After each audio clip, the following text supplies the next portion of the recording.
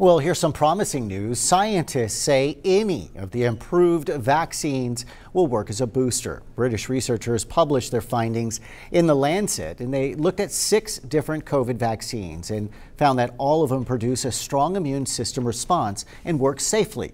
Researchers say that the new information gives booster programs some flexibility.